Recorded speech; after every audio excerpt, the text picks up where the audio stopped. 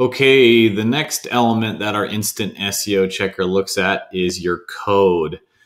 There's actually a lot of ways to optimize your code, but this particular checker is going to be looking at 6 items. The first item that it's going to look at is to see if your HTML is W3C validated.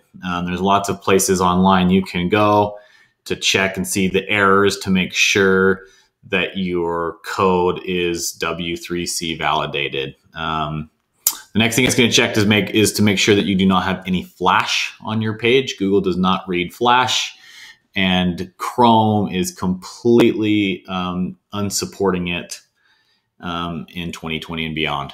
The next element it's going to check to see is if your CSS is not in line.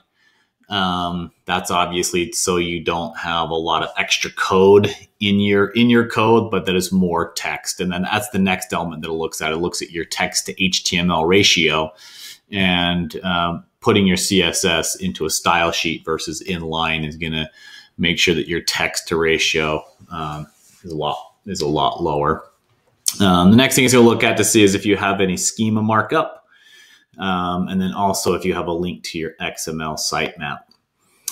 So again, these are just a few 6 of the many code items that you should be looking at to make sure that your code is optimized. But this is a good start to at least get green check marks on these 6.